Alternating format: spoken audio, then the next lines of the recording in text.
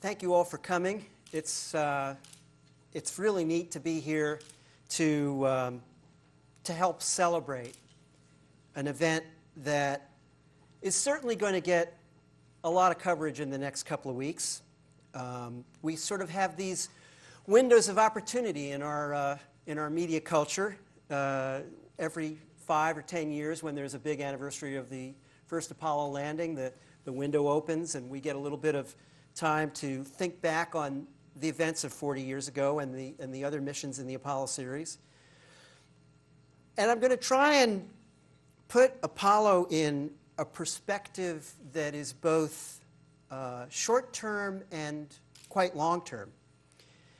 Before I do that, I want to mention that another reason that I'm excited to be here to talk to you about the moon tonight is that we are going back to the moon.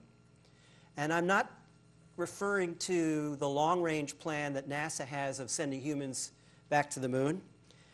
I'm talking about a mission that is already in progress.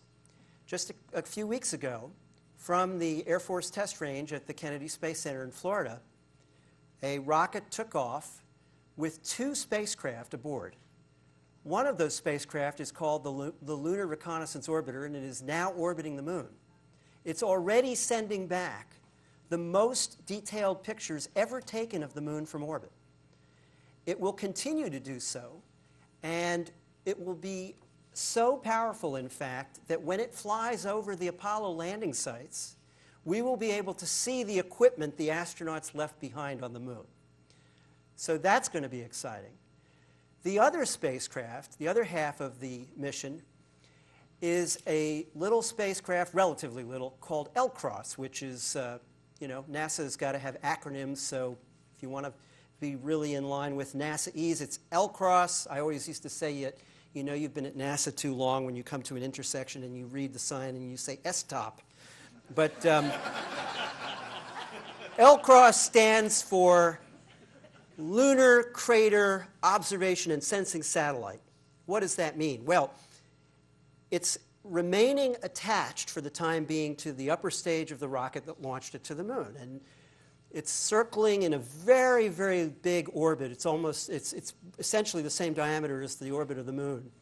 And it's kind of in a holding pattern while the Lunar Reconnaissance Orbiter surveys the moon. But on October 9th, ElCROSS and the upper stage of the booster, it's called the Centaur booster stage, will come hurtling in at the south polar region of the moon. Shortly before they hit, they will separate. The booster will strike the moon first. It weighs about 2,200 pounds. It will strike, if all goes well, within a crater at the south pole of the moon that is permanently in shadow. So the possibility is, what we hope, is that there is ice buried on the floor of these craters that are always in shadow. Ice deposited over billions of years by comets that have struck the moon. That impact will create a plume of material that will rise 6 miles into that black lunar sky.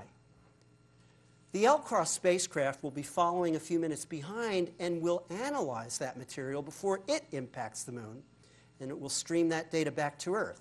At the same time, telescopes here on Earth, in places like the Mauna Kea Observatory in Hawaii, will be monitoring the event and analyzing the light reflected by that plume and try and determine, along with the data from the ElCROSS spacecraft, whether in fact there is water ice in that plume.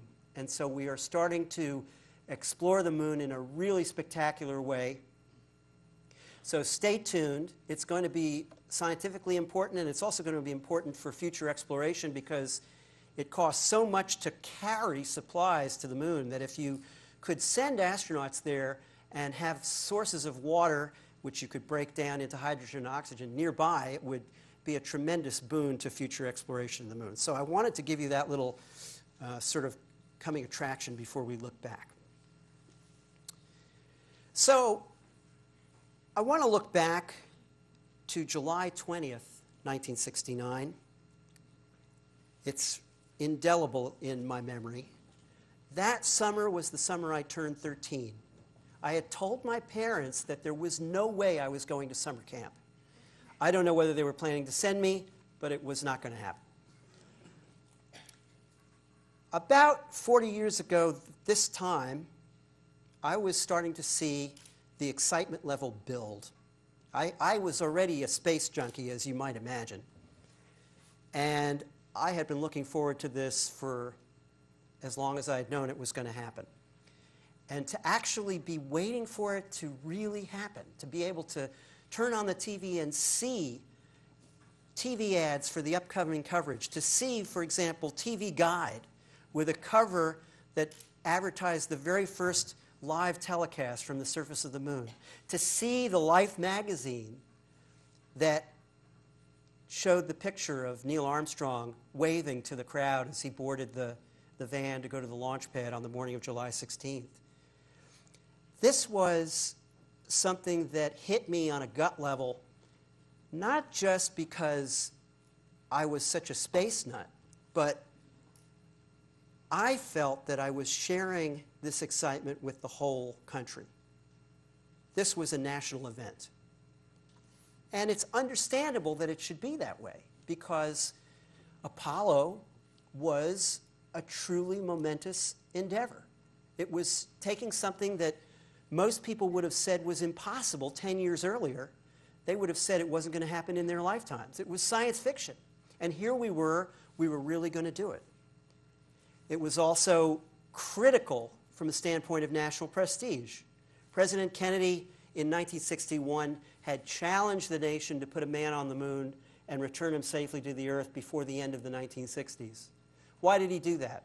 It wasn't because he suddenly fell in love with exploration. It wasn't because the idea of going to the moon was somehow exciting to him on a scientific level or anything like that, or even a technological level, although he certainly saw the benefits of advancing technology. It was because he wanted to show the world the strength of a free society. He wanted to score a critical victory of world opinion in the midst of the Cold War, at the height of the Cold War. Apollo was an instrument of geopolitics. But I wasn't thinking about any of that. And when the astronauts lifted off, I was parked right in front of the old, well, not so old actually, a few years old, Heathkit colored TV. Remember Heathkit? Anybody who's as old as I am or older? My dad had built a Heathkit color set a few years before, and so I watched the launch on that, and I had my usual setup, my own little mission control in the den, with the maps of the moon, the Revell model kits of the spacecraft. I see a lot of heads nodding. And the copies of Time and Newsweek and TV Guide. 4 days later, after I had sent my dad out to fill up the car with Gulf gasoline because Gulf was offering a paper replica of the lunar module, I was once again parked in front of the Heathkit for history's first landing on another world. And I listened to Buzz Aldrin reading off those numbers of diminishing altitude and speed, not quite understanding what I was hearing. And then suddenly they were down. And then it was what seemed like a very long wait. It was actually less than 7 hours until they got sealed up in their spacesuits. They vented the oxygen from the cabin of the lunar module, and Neil Armstrong emerged from that spacecraft and climbed down the ladder. It was a black and white transmission, so it was fine with me to be in front of the black and white zenith in my parents' bedroom when this came down. It was like a dream. It was magical. The images were ghostly. They were very stark. You could almost, it was almost hard to tell what you were looking at times. It was like something from another reality, but it was happening. And I know that I sound like an aging baby boomer. I do. I know that.